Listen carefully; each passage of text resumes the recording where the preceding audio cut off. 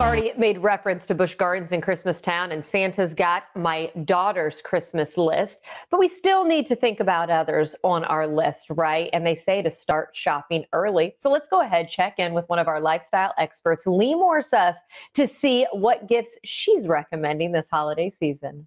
The holidays are almost here, and I've got some great gift ideas to add to your holiday shopping lists. Let's get to it.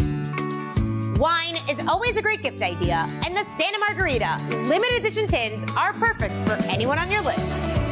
Santa Margherita is an Italian family-owned wine brand that pioneered Pinot Grigio and put Prosecco Superior on the map. Their new limited edition tins include one bottle of Santa Margherita wine inside a complimentary festive collectible tin. Available in Pinot Grigio, Sparkling Rosé, Prosecco Superior, and Chianti Classico Reserva. They're perfect for any wine lover. For the person who loves personalized gifts, check out Collage.com. They make one-of-a-kind custom photo gifts like mugs, blankets, pillows, and so much more. And it's super simple to create. Just upload your photos, use your own design or one of their beautiful templates. And voila, you've got a heartfelt gift.